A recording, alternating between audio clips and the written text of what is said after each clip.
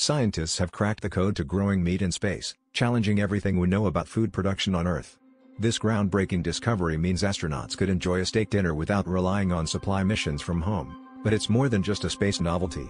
This innovation could redefine how we think about sustainability, offering a potential solution to Earth's growing food demands.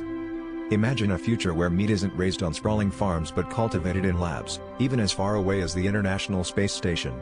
Researchers have developed bioreactors that mimic animal muscle growth, using cells to produce meat that's virtually indistinguishable from what we're used to.